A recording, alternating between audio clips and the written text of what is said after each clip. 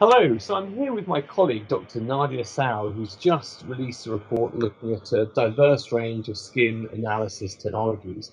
Nadia, tell us first, what are the types of devices that are already on the market that serve the sector? Sure. So there are a range of devices on the market today for cosmetic analysis. Hmm. There is a whole world of devices used in research and development, and these devices have been around since the late 1980s. What they do is provide very accurate, very precise data to give reproducible results for a lot of experiments and claims that companies need to make. So these have been commercialized for quite a while. And more recently, we have seen these skin analysis devices trickle into the retail sector. So on the slide, we have a few that someone may see when they visit a retailer such as Sephora, or if they go to a high-end spa. So quite a few of these have been on the market for maybe the past 5 to 10 years as well.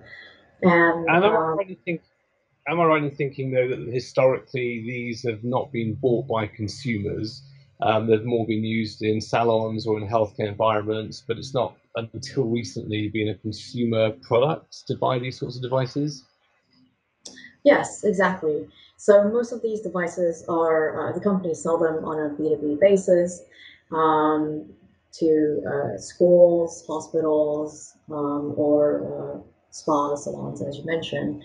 And what's emerging is now companies that are selling skin analysis devices directly to the consumer. Right. So, what are some of the new devices which are being used, and what are the key trends that you've found in this market? Sure. So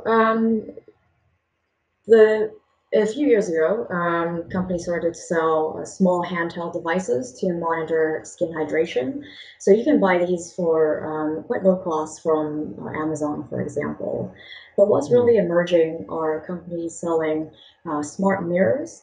So these are essentially tablets that have been configured in a way to serve as a mirror and to really work into the daily flow of someone's life. Perhaps in the morning, while they're getting ready for the day, they will see the news, the weather, and as well as they're going over their skincare regimen and makeup as well. So, I think on the next slide you've got a list of some of the different trends that you're seeing. Can you talk us through those? We see that a big one is that people are using their consumer devices more and more. What's the status of commercialization of those products?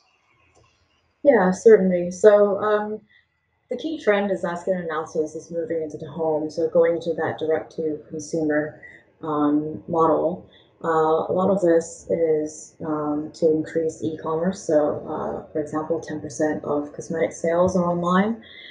So companies are developing software, apps to work with phones that allows for skin analysis to be done remotely, and that helps to increase basket sizes as well as to increase conversion rates.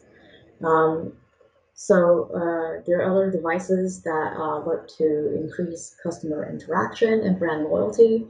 So a person interacting daily with a app that's branded would receive a directed marketing, for example.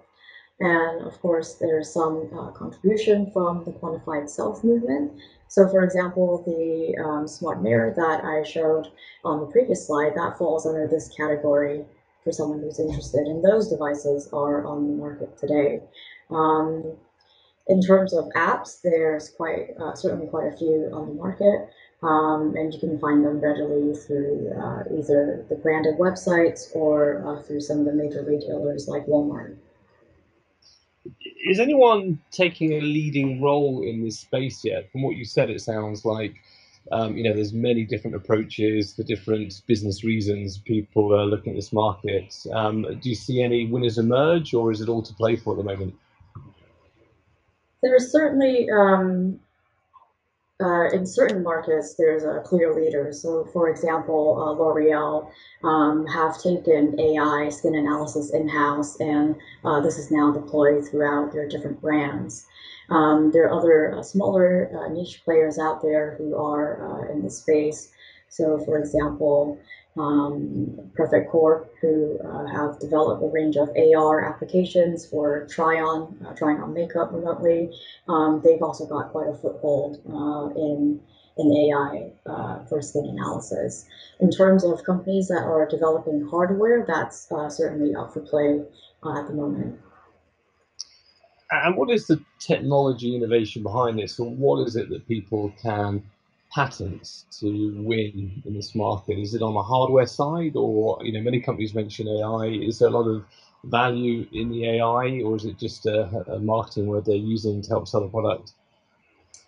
Sure. So for apps, it's definitely the AI that is driving, and the image recognition, people going through the data, labeling the data. So that's the barrier of entry for AI apps. In terms of hardware, I think companies need to develop a clever strategy to entice people to buy the product, whether that's a really killer application. So, for example, a device that only applies concealer exactly on the spot, on the dark spot. But in general, I think companies selling hardware will find consumers a bit more reticent if there's not the ecosystem already developed. Very interesting. Nadia, thank you very much. And for more information, take a look at this report from Dr. Nadia Sao entitled Skin Analysis Technologies on the IDTechEx.com website. Thank you. Thanks for doing.